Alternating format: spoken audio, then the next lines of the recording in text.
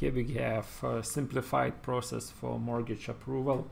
This is just sample process, nothing real, to show how we can model participant in the process, tasks and decisions which are based on the probability and also on duration. Here we see duration of the tasks and duration of the flows between tasks. And now we track the total time of this process. Also in the analysis we will see the time of each task and the duration between them. So I will run this analysis here. And we see the total time was 5.3 days. And here we see each task and who did that task, like loan administrator, initial reviewer, provide loan, right? So now if I will run again, I see different kind of result. I see the total it took 12 days because of some probabilities to come back, to update request, to update request again, and that's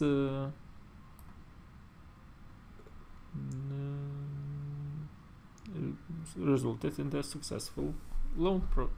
We see here that was the last task performed, provide loan, but at a total 11.5 days. So was that okay, right? We see here this process is satisfying this requirement that the time shall not exceed 6 days. So if I will go here, I will see that this requirement, the total time shall not exceed 6 days, is not satisfied, right? Now this analysis is visual, it is okay, right? But what if I want to calculate the duration of the tasks and compare to the total duration?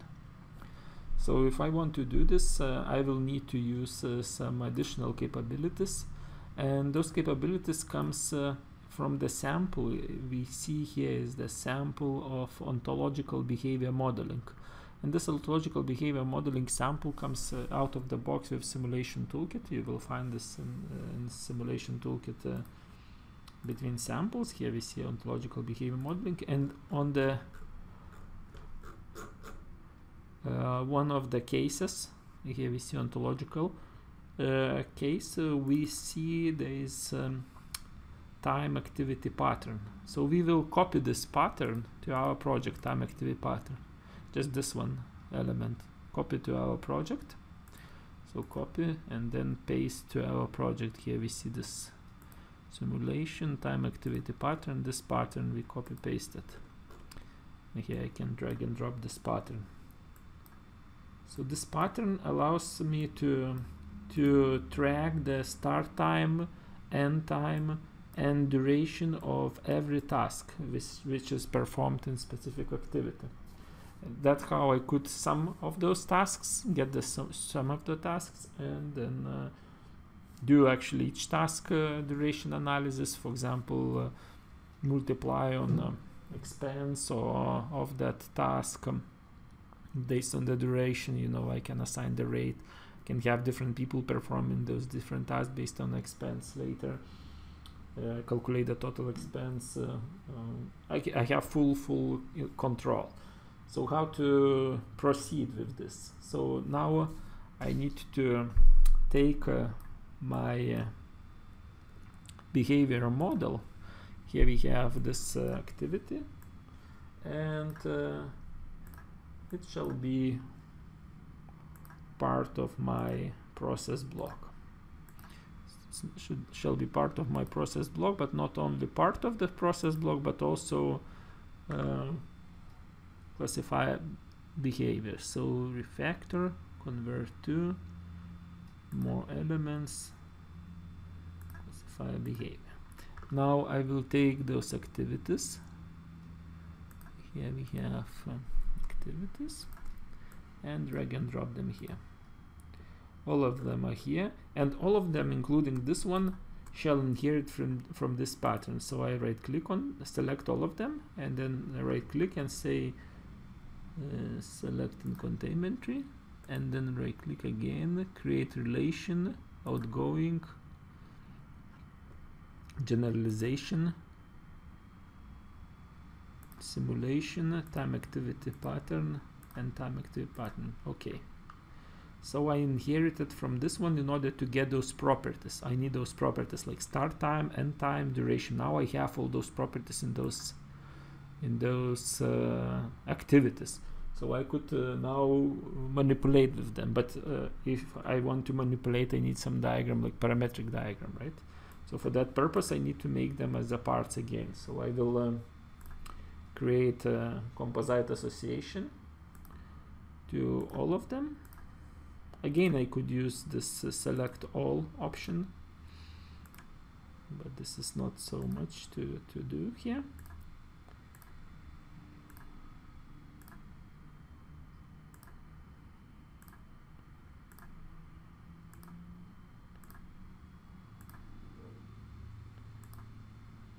Okay, the last one. So I have part properties, and then I need to set that they are adjunct properties. So this is done again in my process. Here I see my parts. Those were created when I created composite association. I will select all of them, right click and say refactor, convert to more element and adjunct properties. Okay, now I need to assign multiplicity from 0 to many.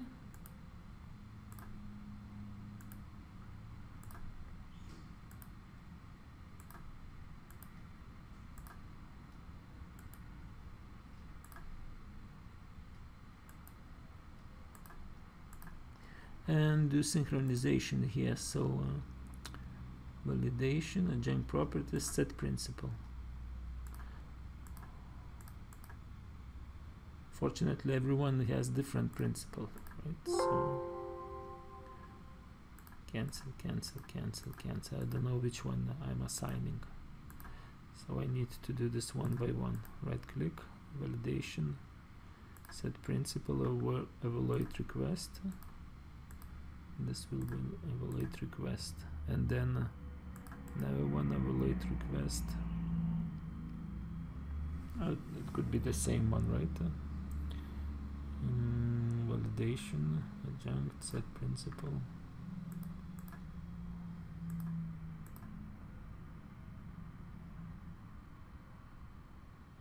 Yes.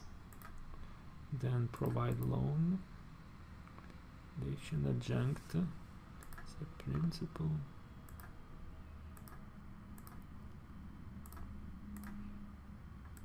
Initialize review.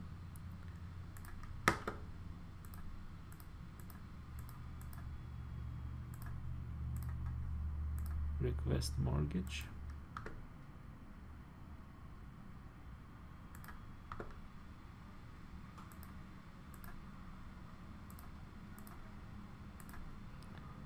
Update request again. And reject application.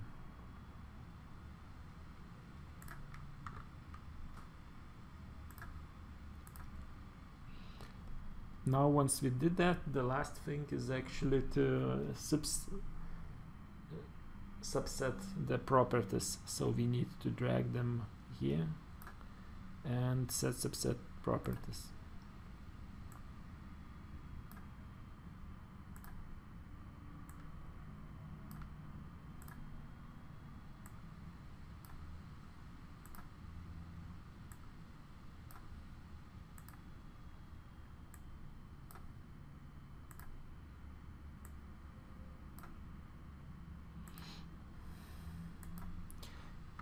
Okay, so we did this, and now we could lay out the diagram, and we can create parametric diagram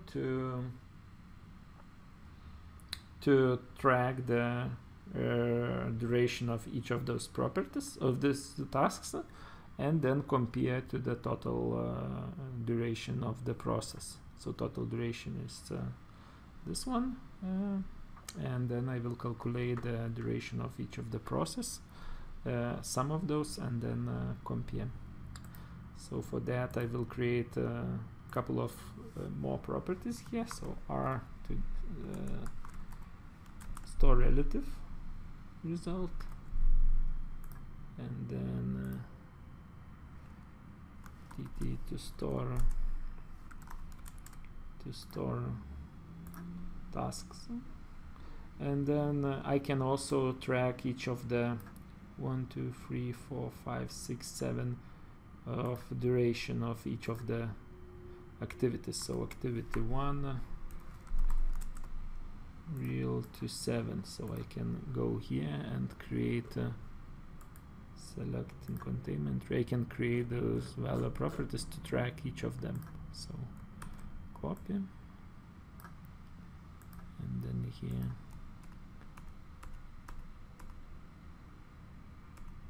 five, 6, 7. I could track all of them. Okay, so now I will create parametric diagram here. Right click on this block, create diagram, SysML parametric diagram, and in this diagram I can show those properties. Pretty much maybe I need all of them, right? There is also wizard, which allows me to automatically create equations and connect them to the value properties. So I will use also wizard. So it will be total time equal oh, actually another thing is that now I want to see duration properties from each of the activities. So but maybe I will use wizard. Okay, total time equal a1 plus a2 plus a3 plus a4 plus a5 plus a6 a7. Parse, map, and visualize.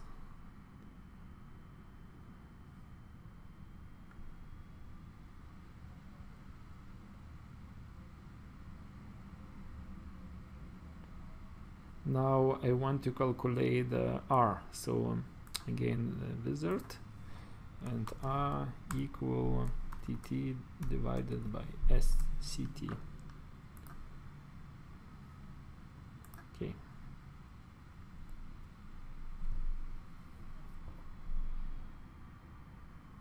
The last is to extract the duration of each of the activities. So let's go to the wizard, say show part properties, and this will come from the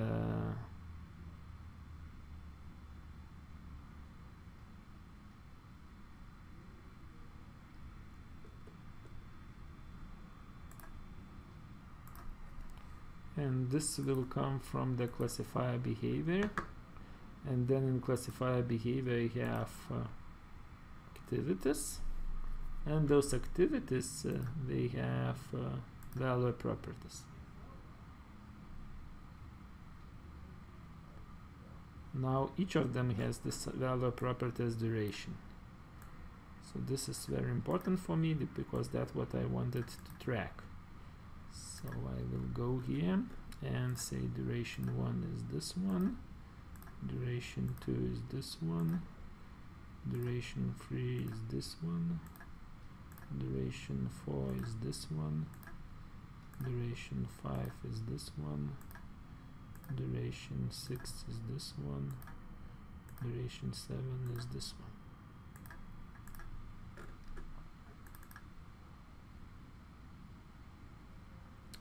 And that's it. So I could again lay out this view. I don't need those parts. Those are participants in my project, and I should be able to get the relevant duration of task compared to total duration, and total task duration compared to the total process duration. Now I can run this analysis, and that should show this result.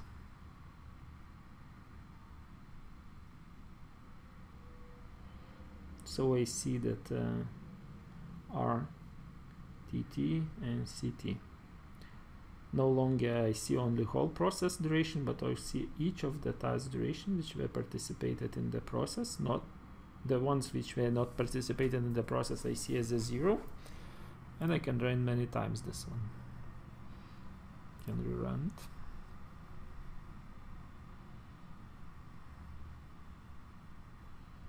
So in this situation it is 7. So you see that on task is 1.4 days, and on the whole process 7 days, and this is violating requirement that mortgage loan rejection or approval shall take less than 6 days until we will be providing loan. So now I can also show those columns in instance tables. Select nested columns. I can show those columns as R and T here. Okay. And I can sort in order to see the latest results here. Each execution is the single instance based on those duration constraints, right? I get the average, random, minimum, or maximum result, and this is tracked as R, CT, and TT, right? So now I can see here that I am analyzing in the time random number, right? So, but in 18.5 I can't run Monte Carlo on this one, but it 19 allows me to execute this model many times and track the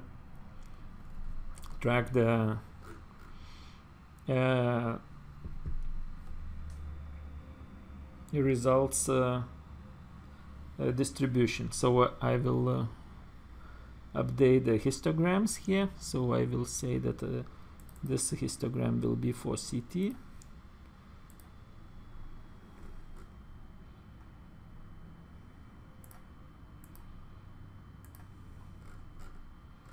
This will be for R.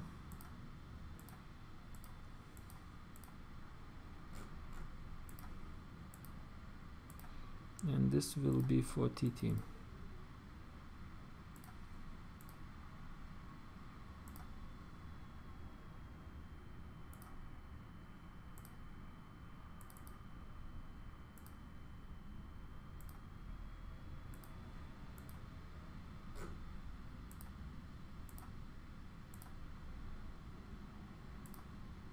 Also, I can create a data export file where we will define which properties I want to export. I can export also each task duration, but I want to export only the final results.